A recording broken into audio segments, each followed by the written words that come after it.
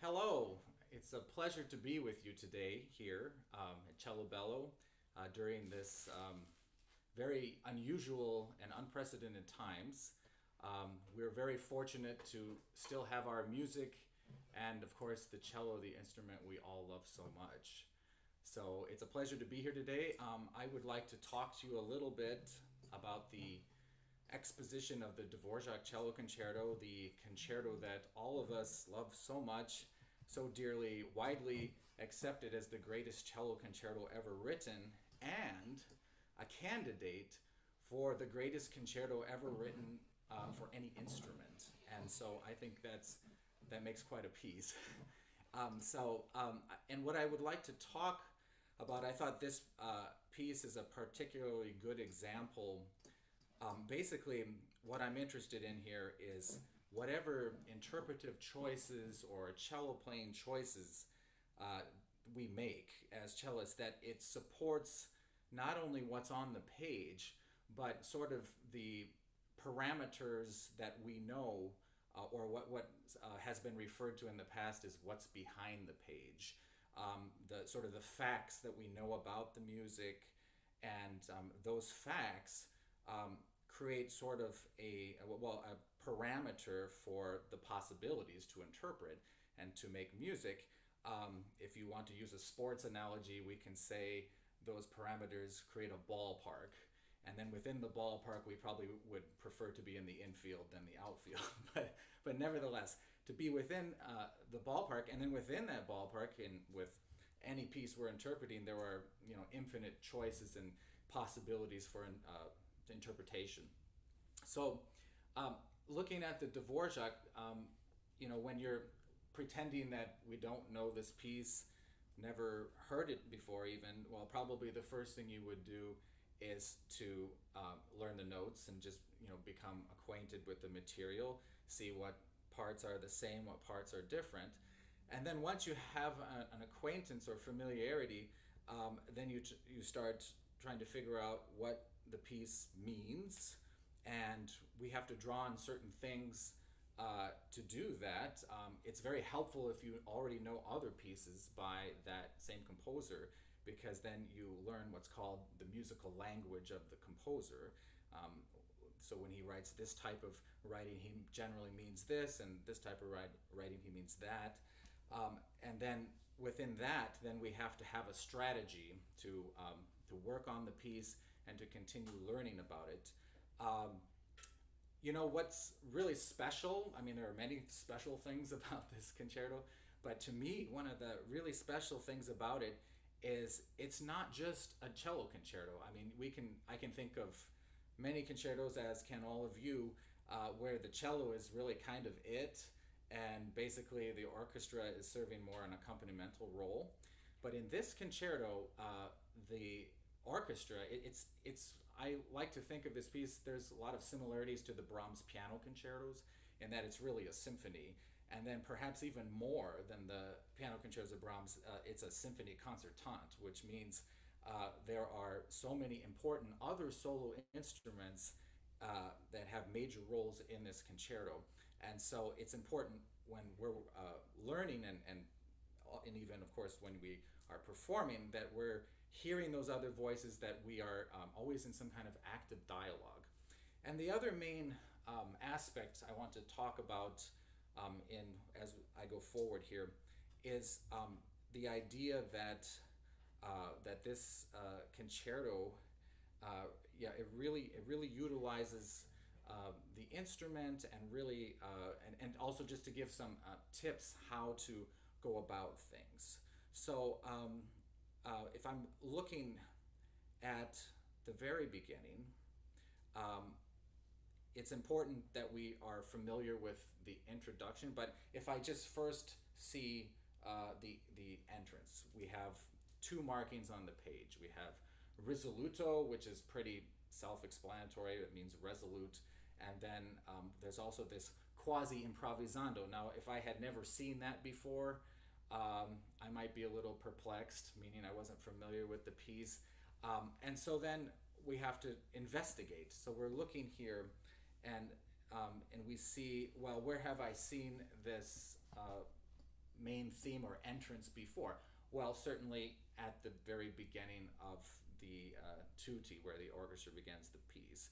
And so I think what's important here then is that we give it a quasi-improvisando type feel, but at the same time, it's still recognizable that it's the same figure that we heard at the beginning.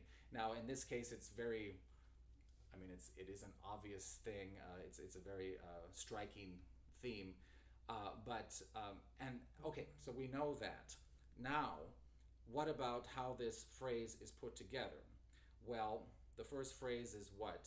You can argue 4 bars, you can argue 8 bars, you could argue more than that, all the way up to number 4 if you want. But say the small pieces. Well, this it would say going to the next statement of the theme. So that would be 4 bars. So then we have 3 parts, basically. We have this. And here's the second one. The second part, and then we have the long 2 bars.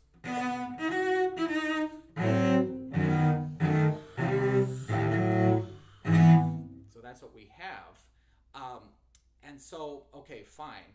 But then, how can we show those parts within a phrase? If you look at it from a gestural point of view, you could look, if I played to this direction, and then this way, and then forward.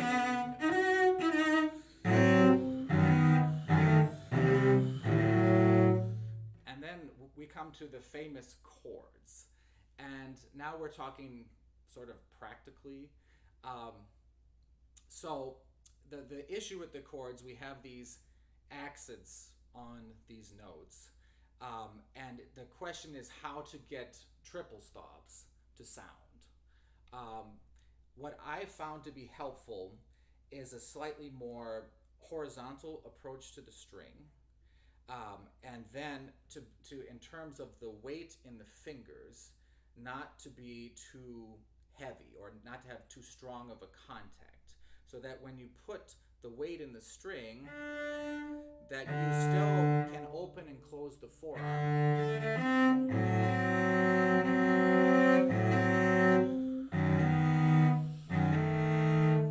And by doing so, you create sort of a stretch feel. Now there's a point when the finger's strength gets strong enough that I can no longer open the arm, and in which case I would do it. So you get stiff like this. And so what is helpful, this spread, to make these chords full enough and resonant enough that they're heard. If we don't do that, and sometimes if we're also not starting from the string, then it can be a little... And while here, with nobody else playing, I can hear that fine. If you get into a hall of 1,000, 2,000 seats, it's helpful to have a broader approach, and also for the clarity and quality of the sound. So bending the thumb a little bit, having flexibility in these top knuckles here, and then not having too much tension in the fingers. And as a general principle anyway, there shouldn't be much tension anywhere until the weight is applied, because otherwise the sound quality is going to suffer. So that's just a practical thing.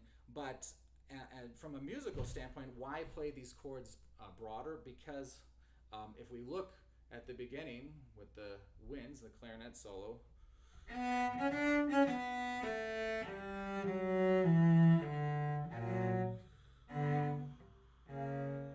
because it's a lyrical line, and even though it's accented now, it would probably be useful to reflect on what's already happened. And then of course, it's helpful that this is a big entrance when we come in, because it's the first time we've heard the key of B major, and B major, as we know, is going to play a pretty significant role in the piece. Of course, the ending of the first movement, the entire last third of the last movement, all the triumph over heroic struggle, basically. And so here, it's tempting to just come in and give it your all, and of course we want to make an impressive entrance, but I would argue that 4 bars later it's fortissimo, and so you only start forte. And also, when you're planning your dynamic structure over a piece, that you save something for the ultimate climax of the movement, because that's the real payoff. And I've heard, you know, and as have you, in very impressive performances with a big opening, but if that they used a little too much in it, then later it was difficult to have the feeling that this is the high point of the piece. So that's what I'd recommend. Now, of course, we have 4 more bars, fortissimo at an elevated state, on starting on E. The same kind of thing. One other thing I will mention, this Dvořák, I was talking about parameters at the beginning. This is from 19th century Romantic music. And so stylistically, what does that mean?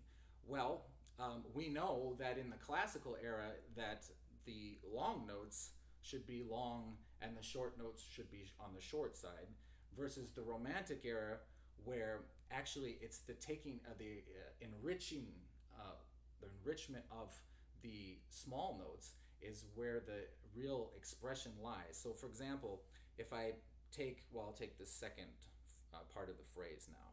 If I start here.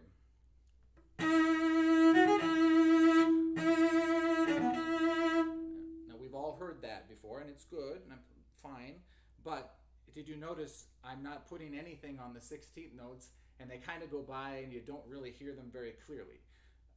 However, if I allow the vibrato to continue and give just a little extra traction in the bow for those small notes,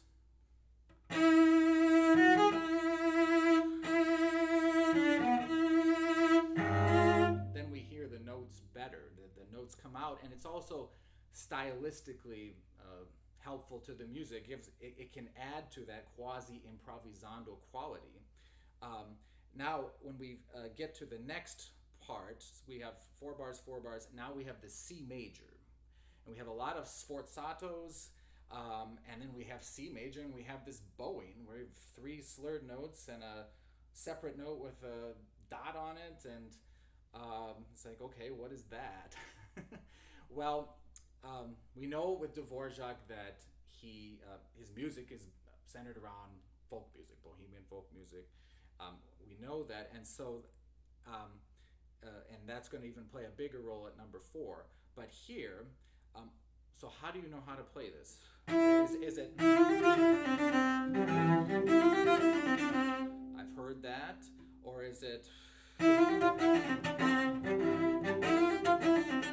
heard that before, or something else. I think one of the obvious places to first look is look in the score. What else is going on here? And we see right away in the second half of those bars, we have the winds playing.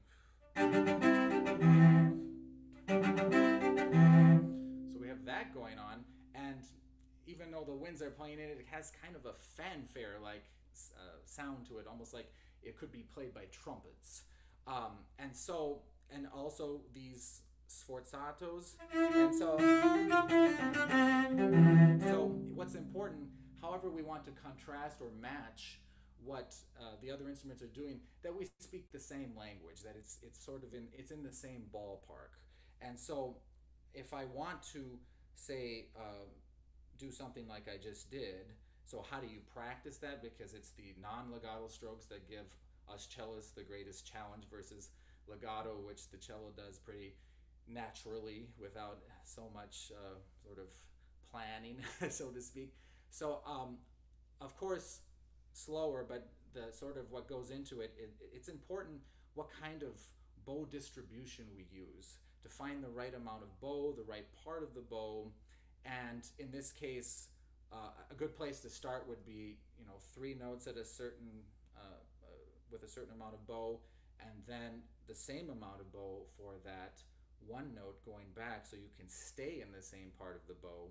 And but then we have to compensate for that one note getting so much bow by putting a lot less weight on that note, so that it doesn't stick out, because the sforzatos are on the first notes of each 4-note grouping.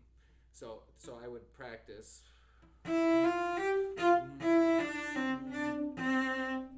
That wasn't, I can do better.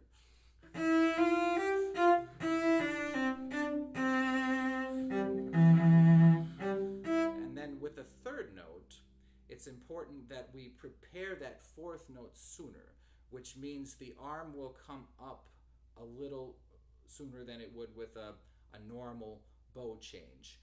It's important that we prepare our bow strokes when we play so that it comes from a musical gesture. I can also practice if I just want to make sure I'm getting the string, feeling the string from a standstill, like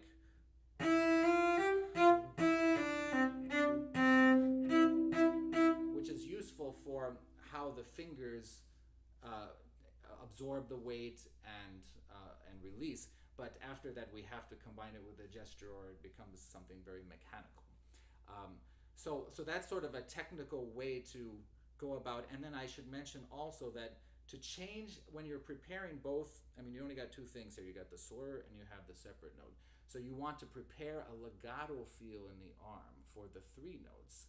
And then with that raising the arm, we stop that note and then prepare a non-legato. A legato is more like swimming, that feel, but in the case of the bow arm, you're going side to side like this. So it's, and always you can see the upper part of the arm prepares the next direction. With non-legato, it's similar, except the parts of the arm are working together. And all of these things work when you're not holding tension in your upper back, which all of you cellists out there, I'm sure, are very aware of, and teachers that teach not to do that. And your power source, of course, is the back, and that needs, so we can't be too tense in the shoulders or we're not getting that weight there. Okay, great. Now moving on, we come down this sort of little cadenza-like thing to the F sharp with a diminuendo, and then you have the winds playing, which in a way is kind of a complicated figure. And so when you respond to that, I think it's, if you look at the writing, what we play is pretty different. We just straight eighth notes and then straight triplets. So to play it in a way that evokes contrast and in dialogue. So perhaps real singing in relation to their sort of rhetorical speech.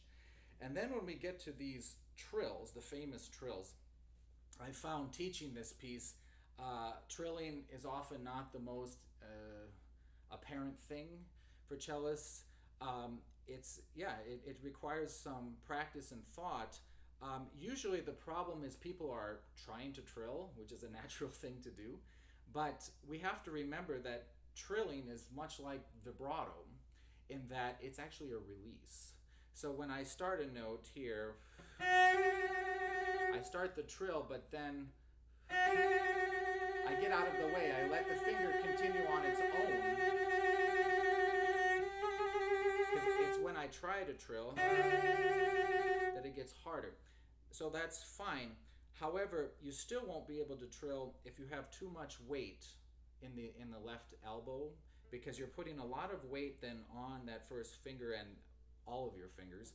And so then if I put a lot of weight in my left elbow, I won't be able to. That's all the faster I can trill. I can try to force it, but it doesn't really work. And so it's important to have a buoyant feel in your left arm when you trill. Prepare a lighter feel, and that means before I play, I prepare a gesture. I don't just start from a standstill. So the arm is involved, and then there's a rebound, and it's that rebound that takes the weight off, and then however high you come, so it changes the speed of the trill, or allows for the change of speed in the trill.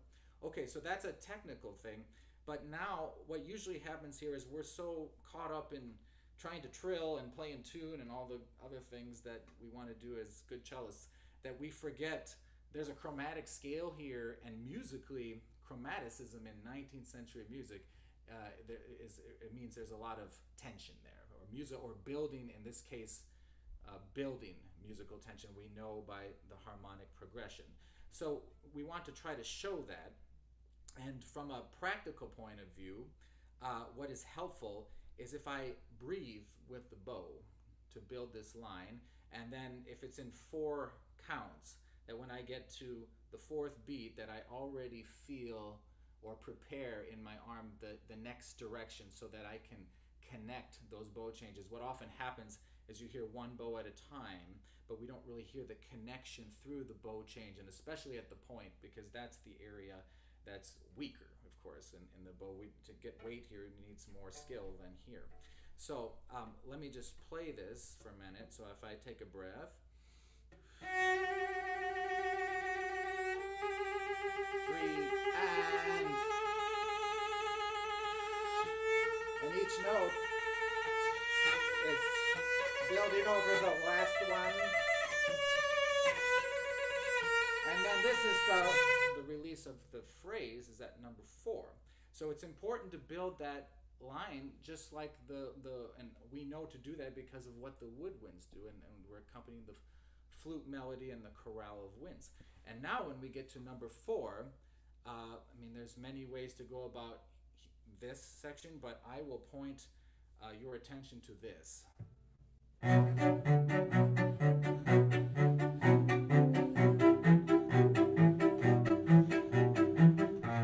So this is real folk music, and you find this bass line in the Dumka dances of Dvořák, and that just briefly I wanted to mention that I think that's the goal in this piece as musicians above cellists, is we want to make the Dvořák cello concerto sound like every other piece ever written by Dvořák. And when we have rich performance histories with great musicians, great performers, but for the next person to play or the next artist, we have to sort of peel back all of the charisma of these performers and their individuality and try to get to the source of the music where these people took their ideas from to build their own interpretation, so that we can truly make it ours and try to unlock what's called the inner truths of these masterpieces. That's what makes them valuable. It's not that, the golden mean and all that beautiful architecture is great, but it's the substance of the music. That's why it's valuable, and that's what makes it greater than a lot of other music. And so we have to try to unlock those truths and then find our own way to present those things.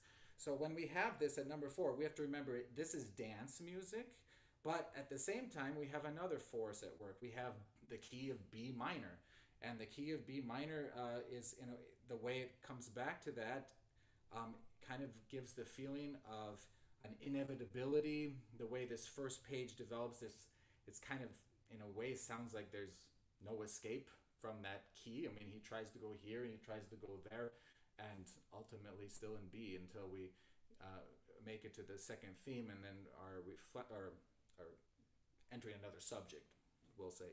So here we have just 2 things. If we just look at the page, we have quarter notes, and then we have the 16ths with the staccato marking. So there's a lot of that's just a general contrast. But to give it the dance feel, we have to prepare gestures at number 4. So if we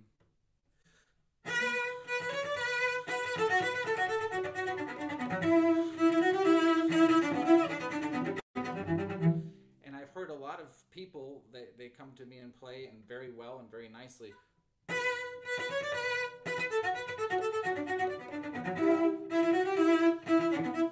Which is good, but you can tell those quarter notes kind of end.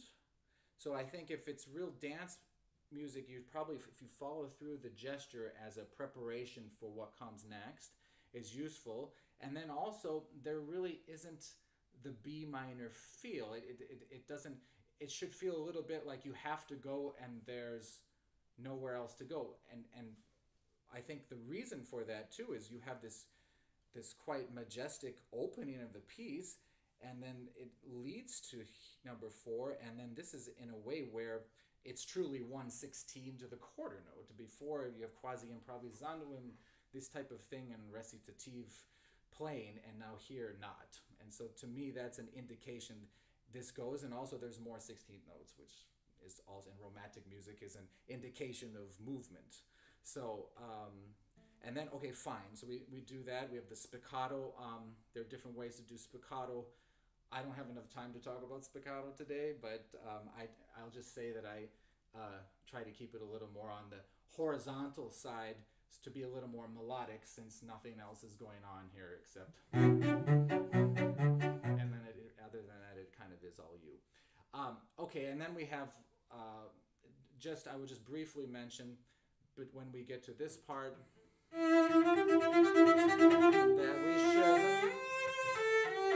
we should separate the feeling between in the arm between the spiccato and then prepare the singing legato. When we get a few bars later, I think in performance what's useful is to think of the dissonant notes when we're going on here. In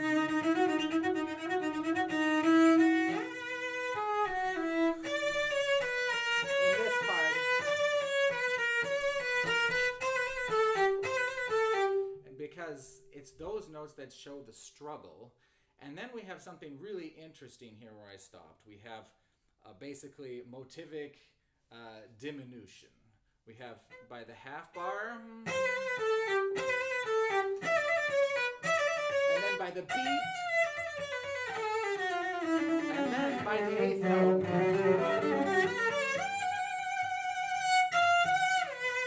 So we have this going on. And so that is only adding to the excitement. That's an indication, the musical thread, it's becoming more and more intense. From a practical standpoint, we play with broad bows here. Because if we don't, it doesn't really project in large halls as well. And here too, we've all heard, which actually character-wise works. It actually works. But if you want to get the notes themselves a little clearer, if you just use a little bit more bow than you think, then it helps the sound be more resonant. So in other words, you just get a little bit more in return for your physical investment.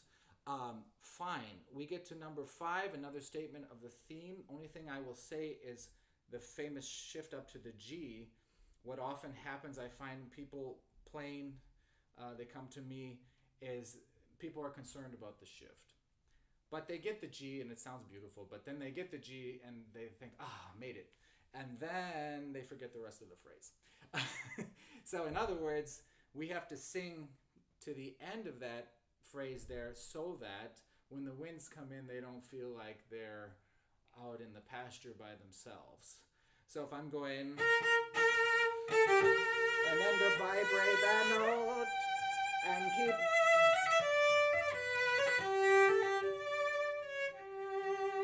so that it can to hand it off to them. I could have stayed perhaps louder, longer, but that's still the gesture is right. And then we get here.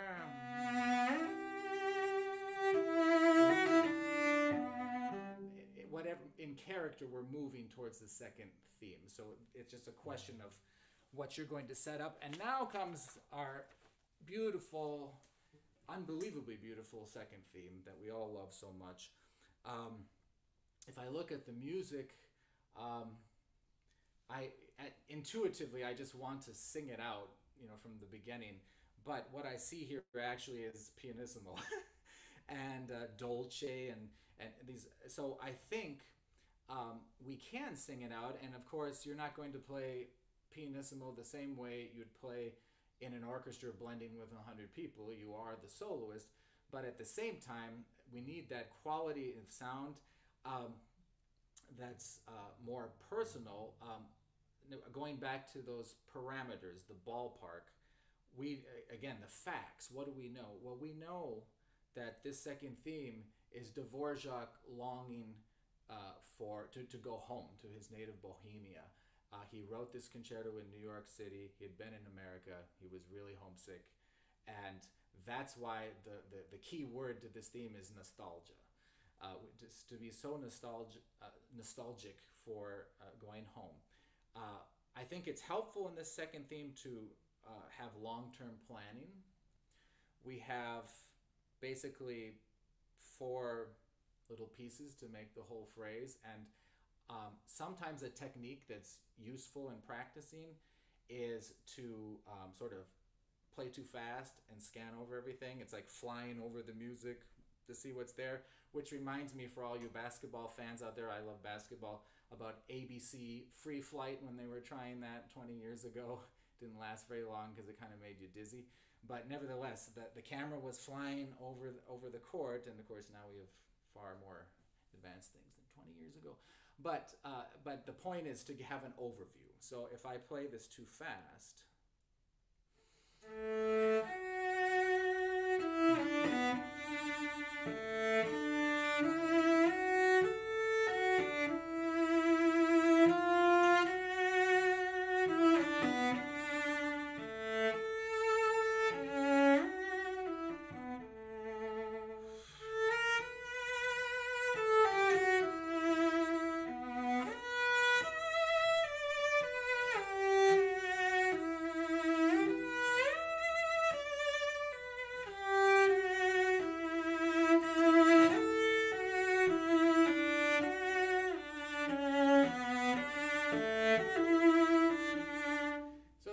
too fast. It wasn't dramatically fast, but it was fast enough that you can see how it all ties together, and through that, and where the seams are. So we have,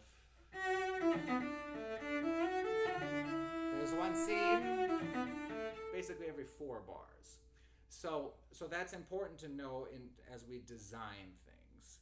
I would say, looking at the dynamics, that we're going to end up in an animato and forte. We have pianissimo at the beginning, that we want to probably choose, and for the nostalgic feeling, a more intimate sound.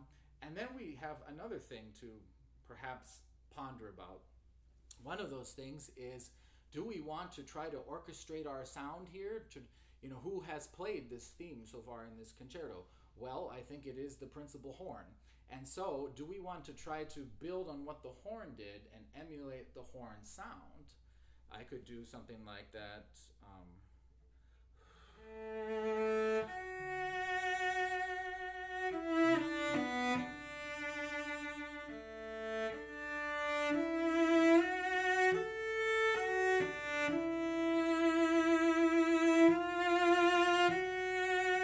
So that's sort of a gold type horn sound. Or I could right away go for something more like the human voice, perhaps, like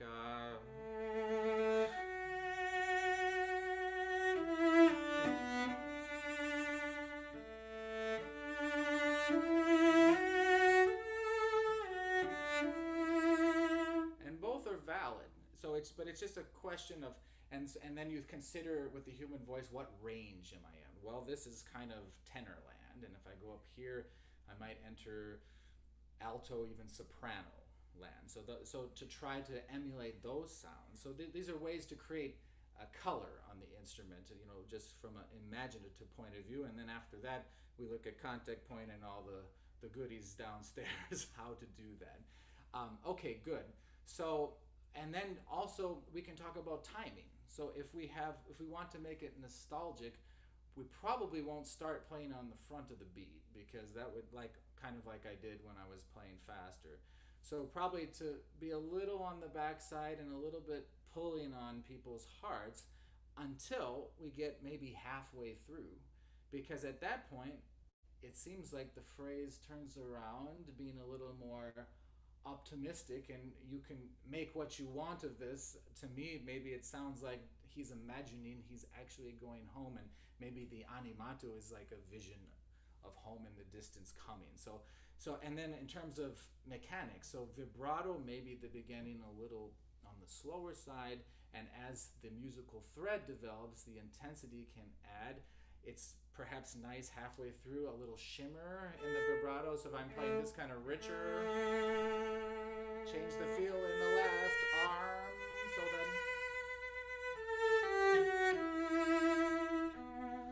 so it's a little more ecstatic, or becoming more animated as we head towards the animato.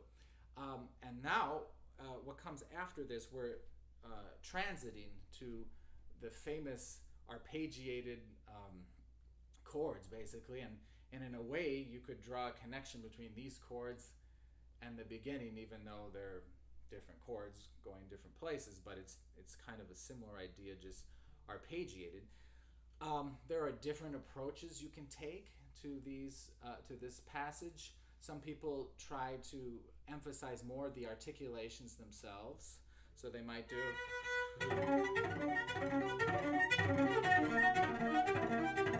sort of a type of harder ricochet. I try to emphasize a little bit more the lyrical aspect, so I'm trying to match what the woodwinds are doing.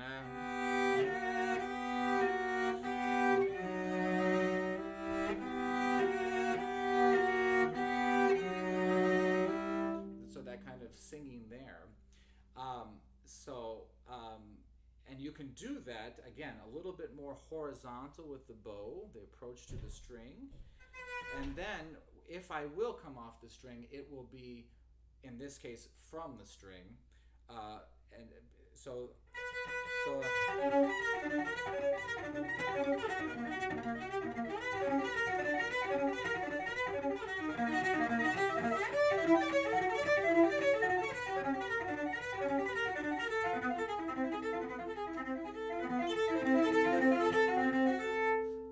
to try to shape it in a way that makes sense with the other solo instruments, because in a sense you're not really the main show here. You know, it's the beauty and the singing of the woodwind chorale that's going on behind you.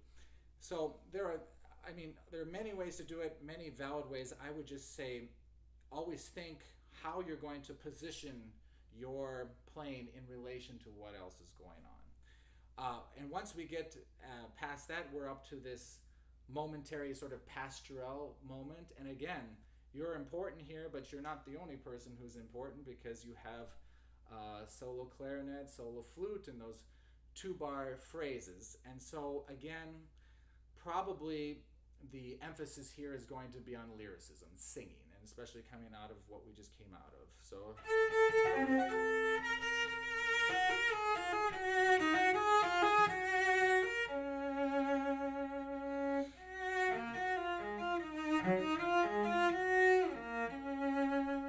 however you want to do it, and you can add more portamento. Let's see, what was that? Because he does ask for it, so yeah, you can design it however you want, but just probably the other instruments kind of, to me, allude to something on the pastoral side. And now we come to this famous group of chords, dotted rhythm, 16th notes.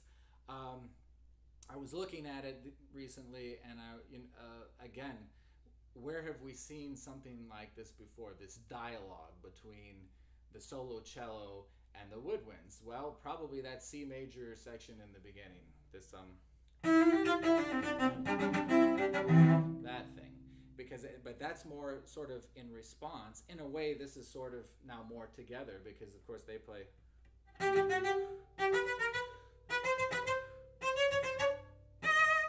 So we have to play with that. And so however we want to play this, it needs to be, again, belonging to that world. And it's similar to the writing for the cello, similar too, because we have long note and then that short note. And what's important about the short note is, first of all, it has enough dimension that you can hear it, and that it has a clear articulation on both the front and the end of the note, because if I do, that doesn't sound very, if you want to, it doesn't, not very much like the Czech language, or like, right, the language of Dvořák. So we need that fine and very clearly marked articulations. With that being said, when we're not playing the dotted notes, it would be helpful in our body and our arms if we're going to prepare a more lyrical feel or singing that's like the slurs. So if even the first chord here, so we have a long, so you only have one note that's marked. So non-legato, and the other ones are sung pretty much. Musically, if we look from here to the end of the exposition, pretty much rising music the whole time. And music that rises a lot chromatically in romantic music is probably gaining in intensity. And in this particular instance, I think a lot of the folk music element is very, of course, prominent, but it really shows this excitement and solidifies this vision of going home. And so after this passage, one more thing I want to say. Those two bars I'm just demonstrating right now. I also think musically it's more interesting if we don't always play the gestures in the same direction. So if we go...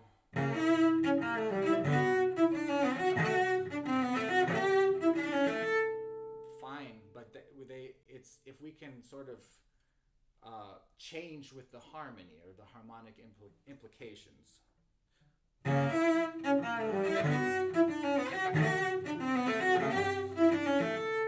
So what I chose to do that time is sort of a little bit question and answer. Or you could build the whole thing.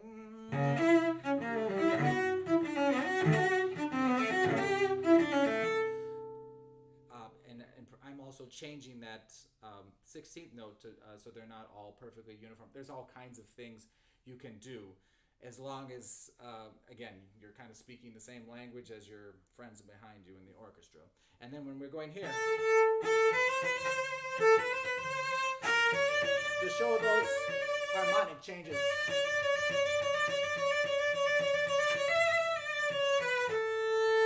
And then here, we've heard a lot of versions here. Only thing I'd like to point out, yes, the A naturals coming up have dots on them, yes. So we know they need some kind of articulation. But we think about who plays before you. Ba, ba, ba, ba, ba, ba, ba, ba, ba, ba, ba, ba, right? The horns.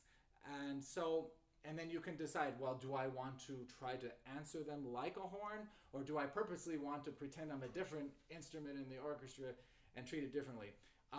Only thing I'll say about dotted notes is it doesn't necessarily mean shorter.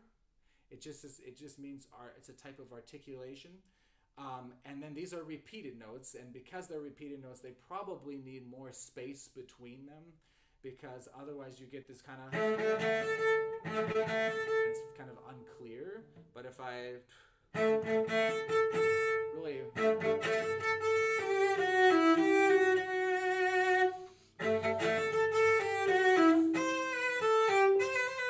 and now this is the next thing I want to talk about.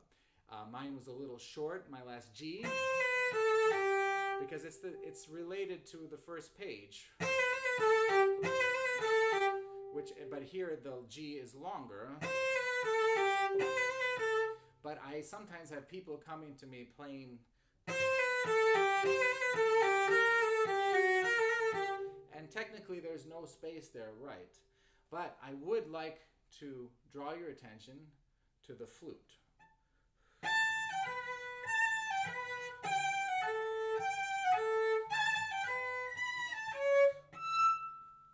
So that figure there, and then on top of that, we actually have these sforzatos every 2 bars. So to me, that's pretty clear indication that he doesn't just want one long, seamless line. I think he's looking for figures within that line. And so if that's true, even though that G is longer, it makes sense. There's a little space before the next sforzato, and that it is related to what we've already heard on the first page, because after all, it's the same notes, very much related. So that means.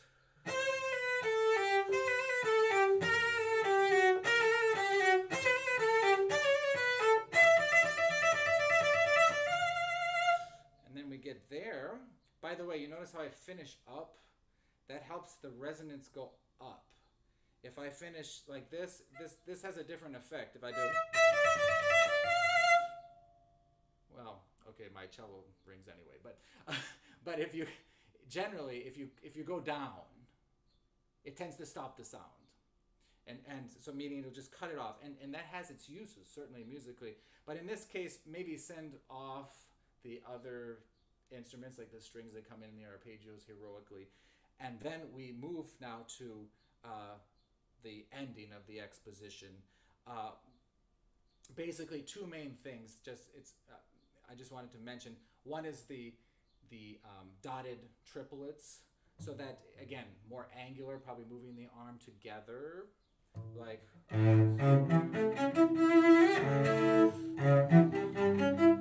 Which is fine, but then on top of that, we also want to have a phrase direction. Why? Because harmonically, nothing's happening here. Not very much, just colors within the same arpeggio, basically. So that means, and in a way, also rising, not really resolving this first inversion chords. So again, we're asking questions, perhaps. So.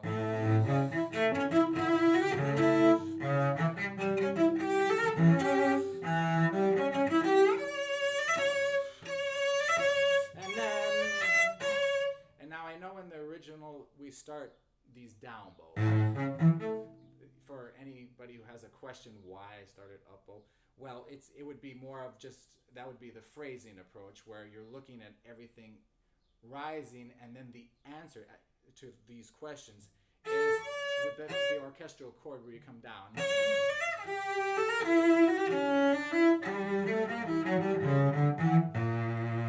And then the last thing I'd like to say is, if you want to help your friend, the conductor, out, if you play, since it's in a sort of pesante, slowing down probably a little bit like recitative, you have a fermata.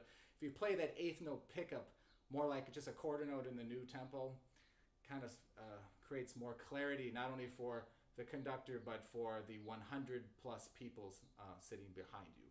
And the more people you have in a group, the more you can simplify things, and when people are hearing things at different times all over the stage, it's helpful.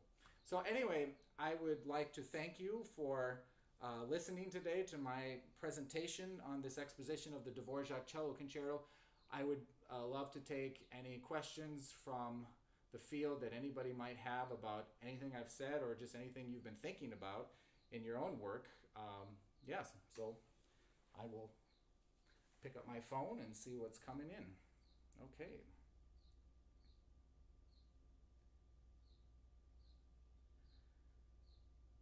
How to practice the trills? Well, yeah, how to actually practice the trills on the first page. Well, right, so I explained how it works, but in terms of actually practicing, well, there are quote-unquote rhythmic trill practice, which is good for evenness, but you just have to be careful and be aware that when you're doing that, let's see if I can, that you're using the drop feel in the finger, which is like you put the finger down, you feel the release with the weight. If you're holding, or if you have too much tension in the first finger and you're pushing, then this kind of work can make you actually tighter. So that's important.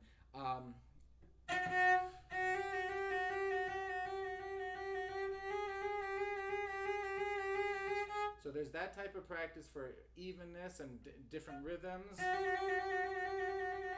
And notice how everything I'm doing is with a prepared pulse or feeling of the beat.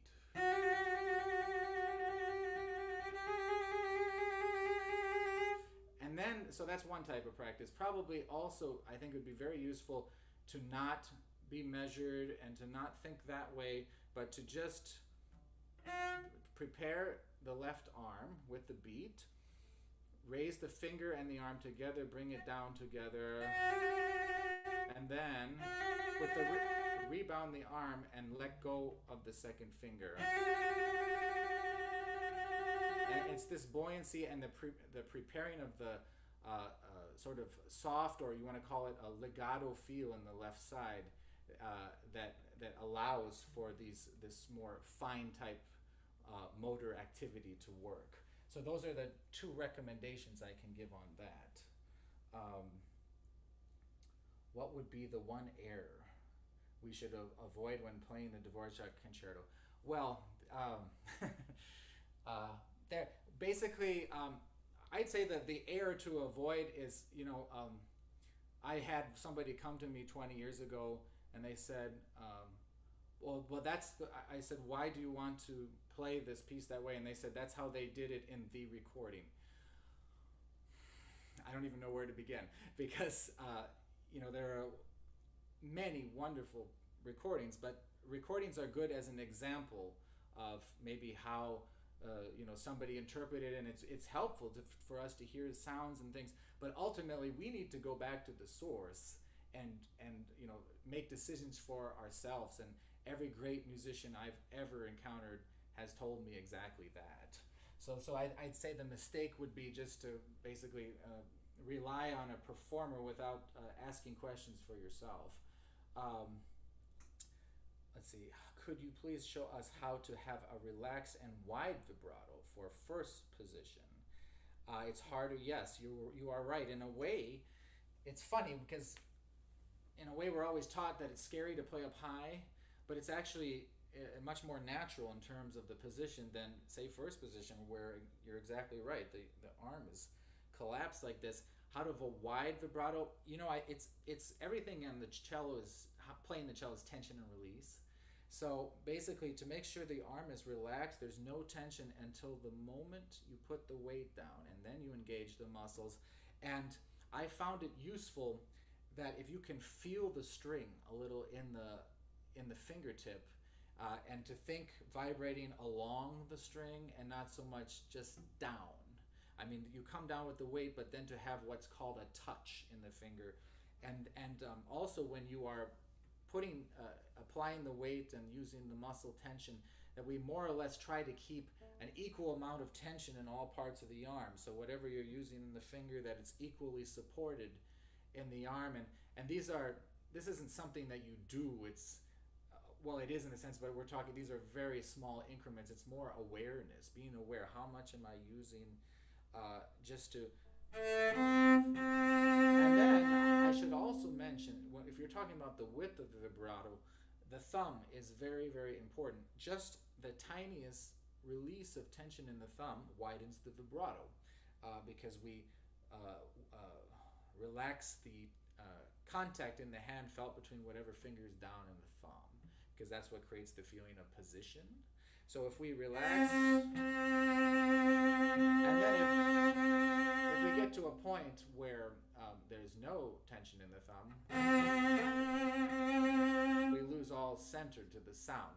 So, but you can go all the way from the widest vibrato, and then you add more tension, and then if you want a more violinistic vibrato, you can do that. Great. Okay, another question. Hold higher on the stick. Is there... Yes, okay. Well, yes, I do hold higher on the stick, right? I don't have my fingers always all the way down to the ferrule here. Part of the reason... This is a nice bow that has high ends on it. The older style is from the mid. This is a French bow from the mid 1800s, and it has high ends. If you play the quote unquote modern bow like Lamy and Sartori, that design, well, the first person to do it was Voiron. Then you have less distance here between the ferrule and the top of the frog. And so for me, I was just more comfortable doing that, and also it was easier for me to feel the sort of the horizontal opening, closing. If I do the other extreme, which if I put my fingers below what I call the border, generally, unless you have extremely long fingers and have nowhere else to put them, I tend to not to recommend this, because even though it feels secure, there's less flexibility, and it kind of fuses the arm, so there's less possibility. So, but yes, I'm a little bit on the other side of things, where I'm not always all the way down to the ferrule, and it just helps me feel where I am in the stick. Actually, good question.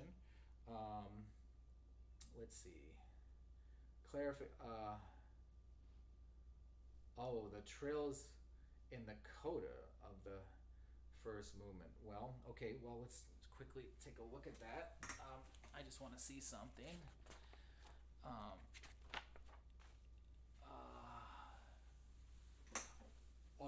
Those octave trills?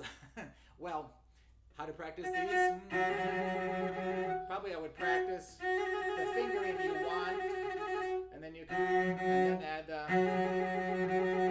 But I solve it by not playing the octave because I don't. The reason is I don't think it helps the performance or adds much to the audience. We have to remember in the 19th century, double stops and octaves were symbolic of intensification, strengthening the music, but in actual physical terms, it's actually weaker because your instrument is dividing the resonance by more than one pitch. But to practice that, I would practice like I talked in the trills in the first page, and then maybe add the thumb after that, just so that you have the trill action going well first.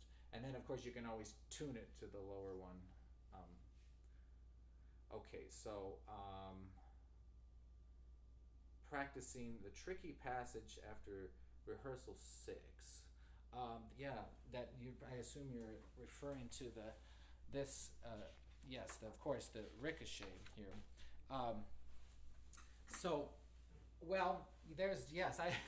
There's a lot going on here. You have string crossings, you have position changes and thumb position here. So if we start with the left side,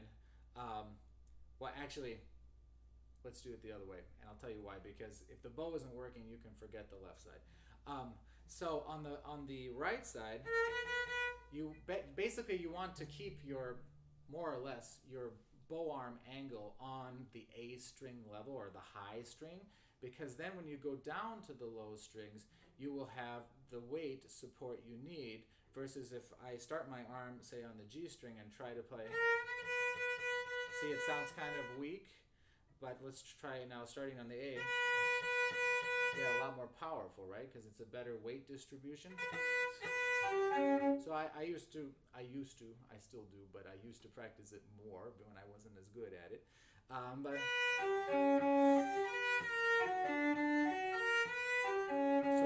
It's this stretch idea, like I talked about. It's very much related to the chords I explained at the beginning, where you want to be on the high string angle.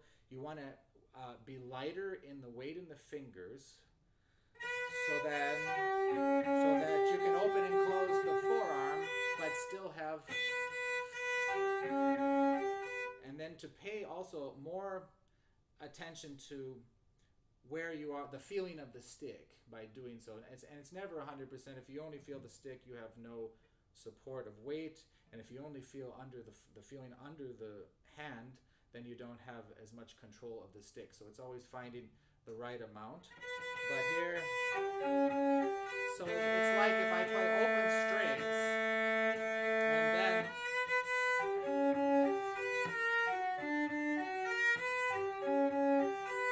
then I'll use too much bow and more weight than I'm going to use.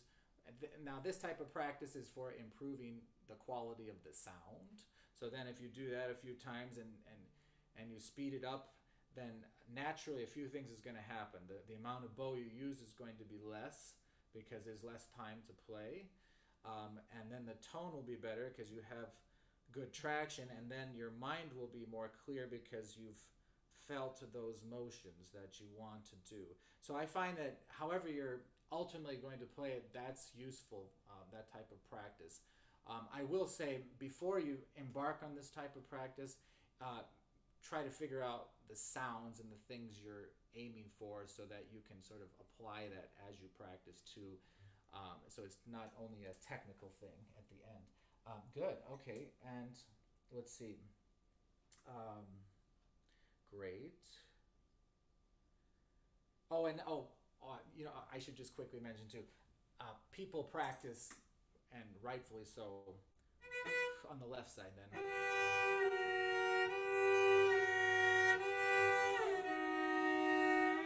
And also more challenging maybe. And all of that is great. I recommend it also. Only thing I would add to that is this buoyancy and having the feeling of the musical pulse as you shift from one part of the instrument to the next. And by doing, we want to stay along the fingerboard, but at the same time, I think one of our great cellists and teachers of the past, Aldo Perazzo, talked about something called the bunny hop, which is basically just to stay along the fingerboard, but to adhere to how the body works, feeling circles along so you can release weight and land at the next location as you shift up and down. Very good. Let's see what we have here.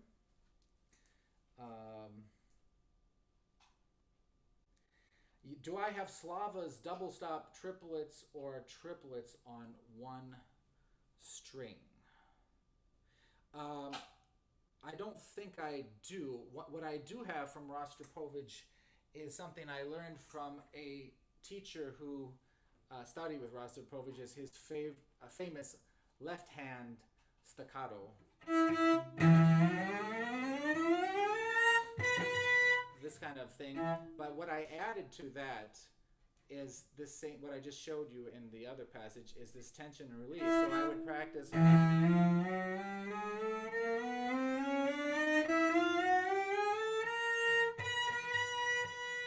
which makes the notes clear with those releases in the fingers. So you're coordinating the release of finger tension with that motion. And it makes things a lot clearer, and it also keeps you from getting tight and allows you to continue much longer than if you don't do that, which is why I go to the trouble to do that in the first place. Oh, good question. What would you do differently in an audition versus a performance playing the Dvořák? Well, probably the main difference is in a concert you're going to take a few more risks than you're going to in an audition, meaning, but like how you go in an audition, there's always a little bit more, perhaps, of a slightly defensive approach. But with that being said, I think it's most helpful to think of an audition as a performance and just another performance, because ultimately, if you're not performing in an audition, it's not going to sound how you want it to sound anyway, and I don't think you'll be impressing anyone. So audition is just, it's an examination, so you just have to be very solid in your, but ultimately it is important, don't forget the performance aspect, and that needs to be practiced near an audition too, the act of performing.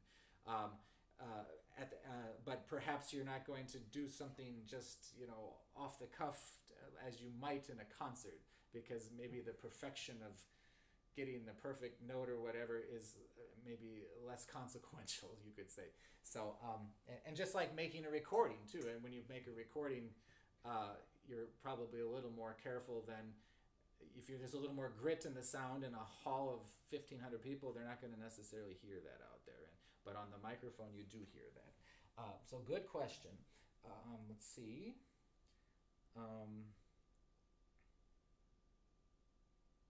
Which bowing would you recommend for rehearsal 4? Well, that's, yeah, I mean, I liked what I did in the sense of,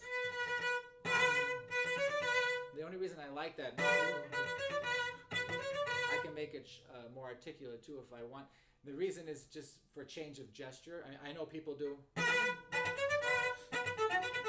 which is good for articulation. It's always a question of what are you gaining, what are you losing.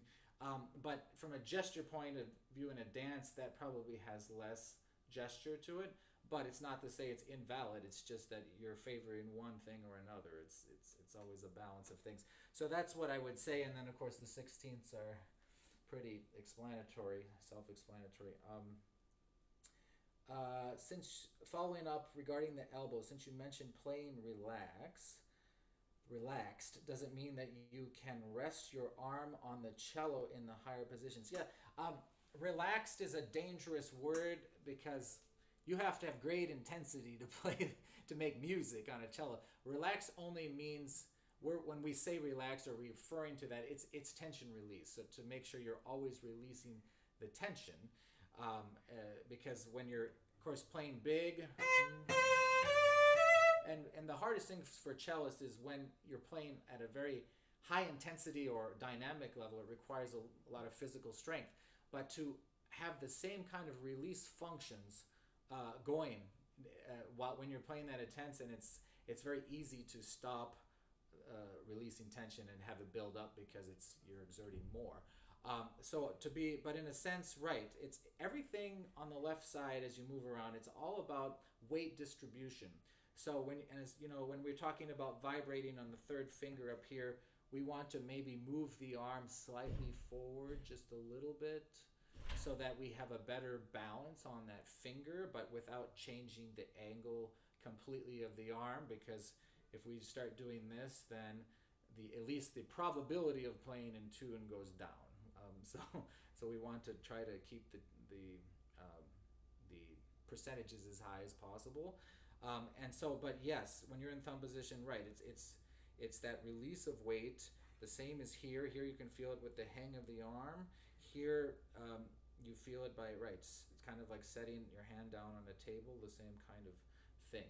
And then and so that's relaxed is in between the notes, which also in between the notes is where a lot of the music is. It's not only the beauty of the tone and what goes on in the notes, it's what goes on between the notes, how you connect them, and which helps create the meaning. So anyway, I would like to thank you all for being here today. It's been my pleasure speaking with you, and I hope that you continue to enjoy your performances when we're all able to perform again, and your exploration. We're so lucky in a way to have this time to do the things that we've always wanted to do but haven't had a chance to do, to really explore the music we love, and just aren't we so lucky to have music. That's something that nobody can take from us, and we continue to find innovative and new ways to share music with people and to continue our important work in this world. So thank you very much for being here, and I look forward to seeing you again sometime wherever that may be. There's a good chance it'll probably be online first. Take care.